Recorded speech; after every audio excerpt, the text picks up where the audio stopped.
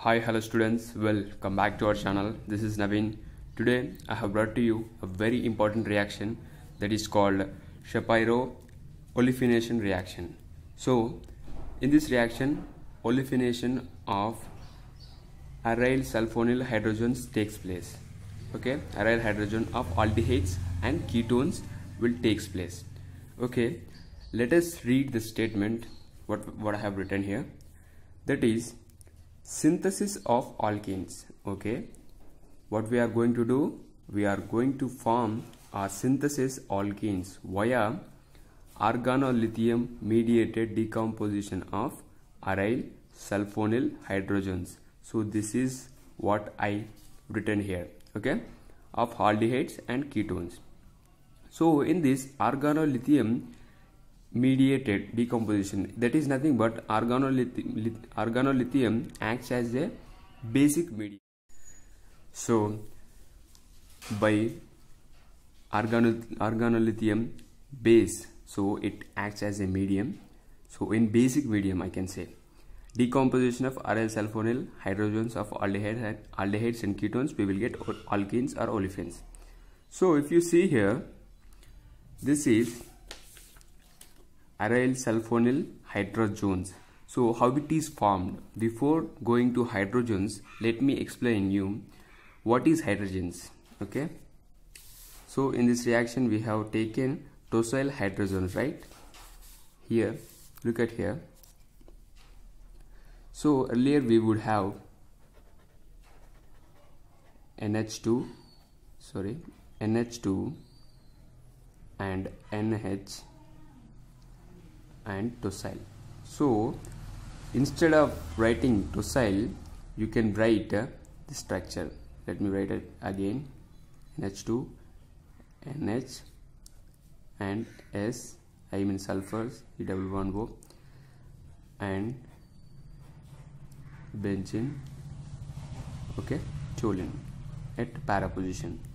So if you see, instead of writing this whole structure, we can write TS. It is nothing but tosyl, right? So what is happened, how it is formed? Aryl hydrogen, right? So if you see here, this, so it looks like a ketone functional group here. So let me write the ketone functional group, which I have written there, R1, okay, R1, and here ketone, okay, then R2. So what I can do, elimination of water molecule. So from this ketone I can eliminate hydrogen, and from this one I can eliminate H2. So that is the elimination of water will give us R1 C double. So I can write the structure R1 C double bonded N. Okay, this double bond will attach to this nitrogen, and the remaining structures or the atoms I can write here. So instead of writing this whole structure, I can write TS. Okay, here R2. So what has happened? We have generated. Okay, so if we have a double bond between this ketone and nitrogen, it is called hydrazone. Okay, hydrazone, right? And if we have a normal NH2 bond NH, it is called hydrazine. Okay, hydrazine. So it is tosyl hydrogen, it is tosyl hydrazone.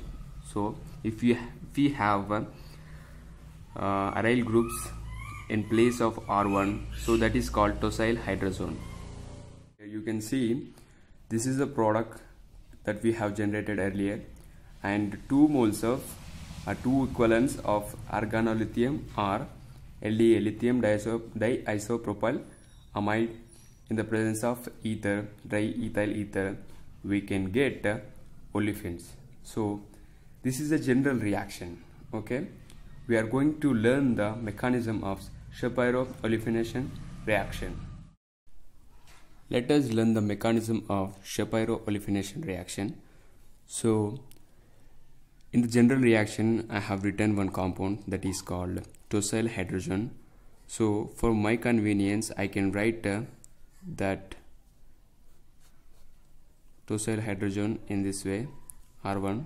Earlier I have written R1 to this side and R2 to this side, so I am replacing those places.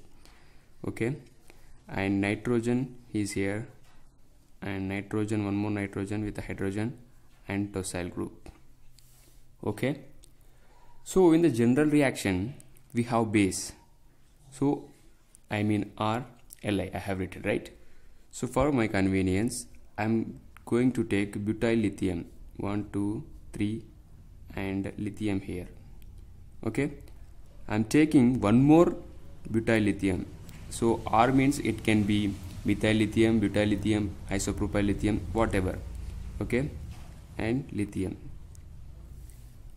Okay, here metal is more electropositive character when we compare with this chain. Okay, this aliphatic chain, so it possesses partially positive charge and this carbon possesses partially negative charge, and the same pattern will happen here also, partially positive charge and partially negative charge.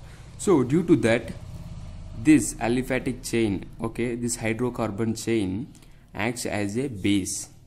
Okay, so it acts as a base. Here we have alpha hydrogen, and here also acidic proton, I can say acidic proton or alpha hydrogen, right? So this abstracts this proton, and here also this hydrocarbon, I mean basic hydrocarbon here, right, abstracts that proton, and thereby we will get a resulting structure that is this. Let me write here clearly. R, okay, double bond N and bond N. So this proton has abstracted by this base, right? So we will get a negative charge over nitrogen and tosyl here, and R1 will be here, and we will have a negative charge at this carbon, right? We know that lithium plus, okay, lithium is having positive charge. Okay, here also lithium plus, it roams in the reaction itself, and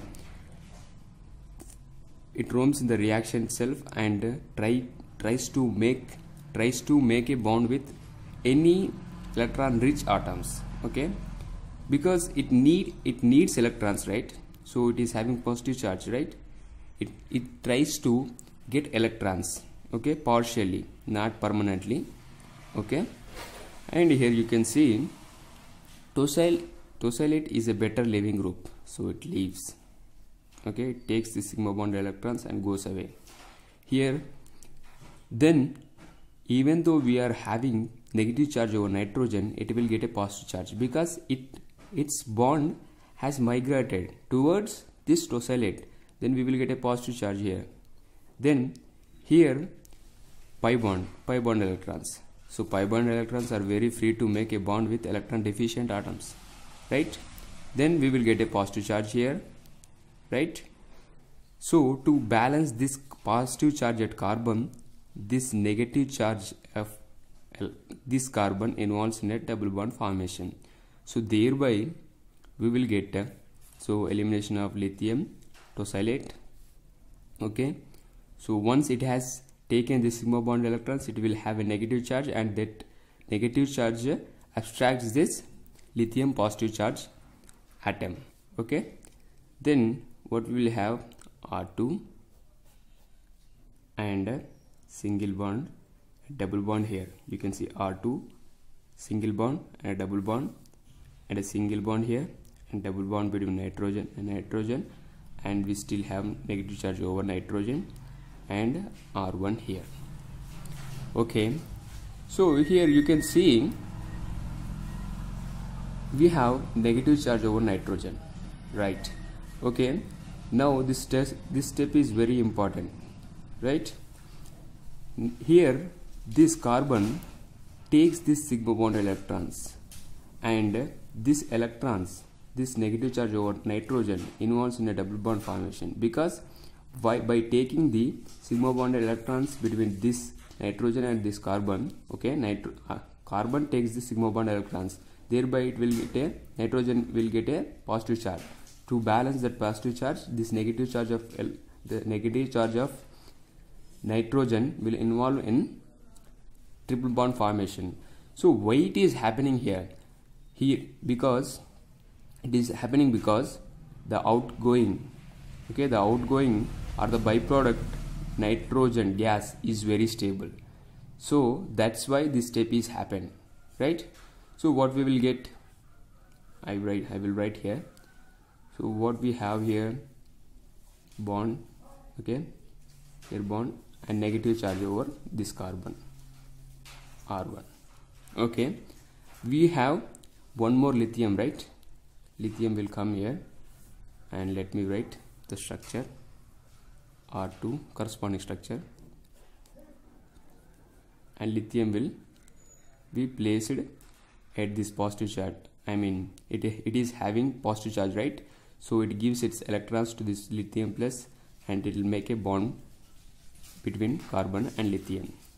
Okay, it is not over yet, because we have two different ways to get different products here, right?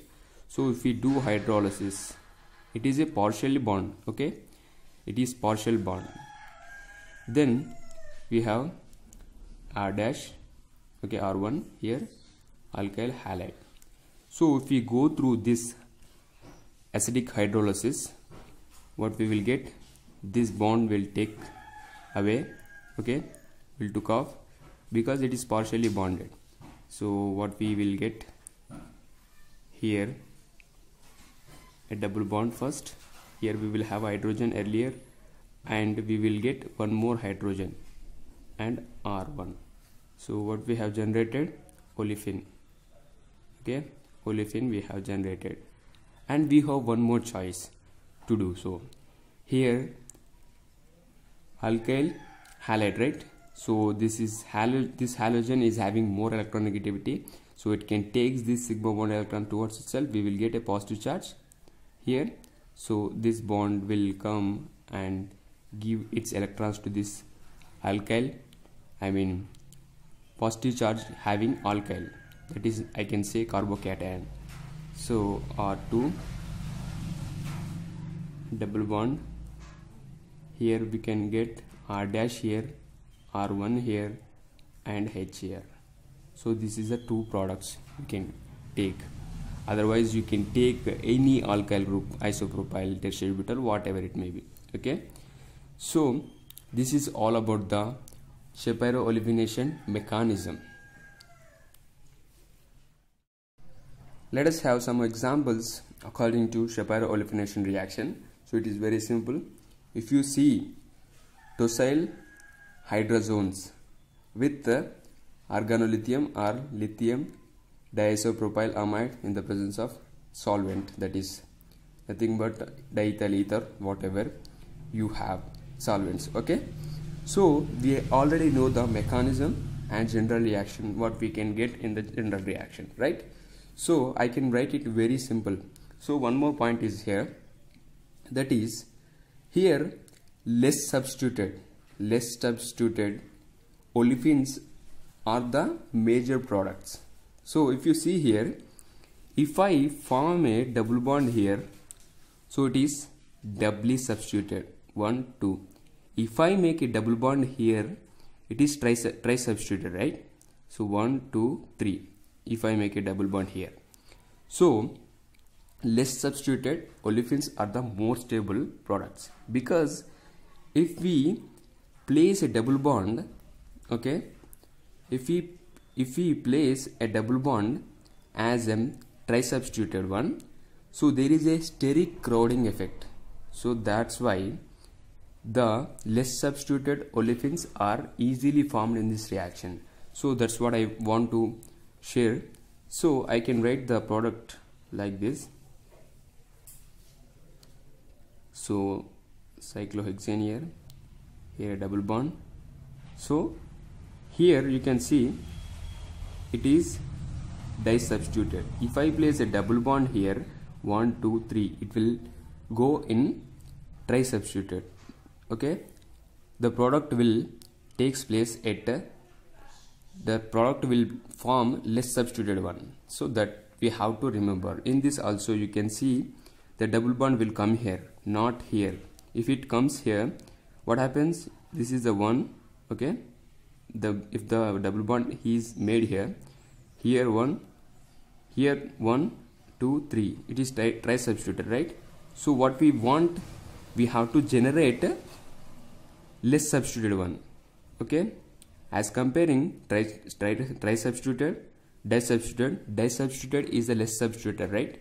So we have to go with that rule. Okay, so these are the examples that I can give to your homework, and I hope you have understood this reaction very well. If you understand this reaction, please give a like and share with your friends, and share as much as possible.